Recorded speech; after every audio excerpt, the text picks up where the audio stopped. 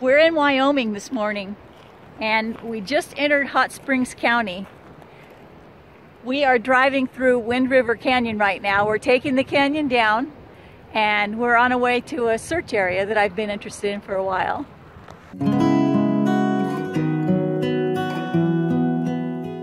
We started out in Lander to try and retrace some of Forrest Fenn's steps. I remember I did that in Lander, Wyoming one time, and the little Popo-Aggie River ran through Lander, and I was trying to get a rental car in the airport, and this 14 or 15-year-old boy was renting cars, and I rented a car from him, and he asked me what I was doing. I told him I was an arrowhead collector, and he said, "Well, I am too." And I said, "Well, let's go out and look for arrowheads," and he closed up, and the two of us went out on the river there, and I think both of us found an arrowhead. Well, what do you think? Is this beautiful or what? It is. The top of one of these canyons would be a nice place to rest your bones. Yep. Getting there would be a little difficult, though. Right. It has everything that Forrest Fenn talked about, though. The mountains, pine trees, sagebrush. Yeah. It's about 2,000 feet up these canyon walls. I know. Let's go down farther on the canyon and see what we find.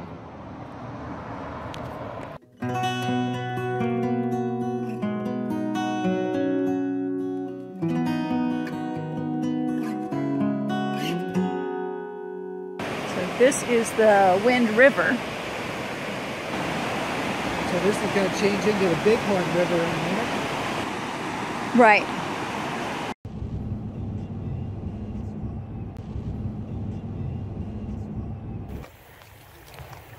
This is the wetting of the waters. This is where the Bighorn River and Wind River come together.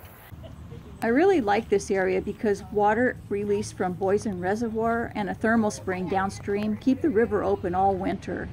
It provides a natural vegetation that draws a lot of animals, and they say that fish grow really quickly in these waters.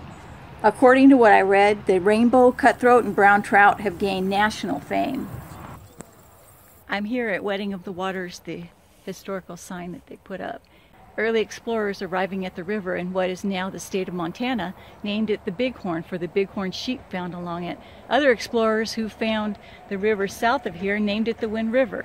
In time, people realized there was actually only one river with two well-established names.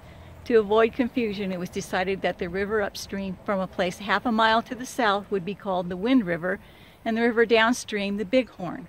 This canyon, which cuts across and through the Owl Creek Mountains, was named the Wind River Canyon. The canyon which the river cuts through in the Pryor Mountains on the Wyoming-Montana border, about 100 miles to the northeast, retained the name Bighorn Canyon. The site where the river changes its name has been known as Wetting of the Waters, one of the few places where a river changes its name midstream. So with a little imagination, you can probably get quite a few clues out of this area. And Forrest Fenn always said, you know, if you use your imagination and then marry the clues. I mean, Wetting of the Waters is a perfect place for me to start out right here. This area at Wetting of the Waters is only 4,300 foot elevation. So I know that the treasure is between 5,000, 10,200 and 5,000, somewhere in that. So this is a bit low right here, but there are mountains that are really high in the area, and there are a lot of places that would be suitable to hide the treasure.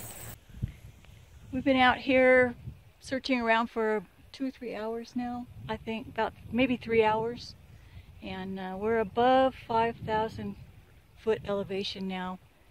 Along this little valley here, the petroglyphs date back 11,000 years ago to 1,000 years ago. So Native Americans were living in this valley that we've been hiking for 11,000 years. Very interesting area.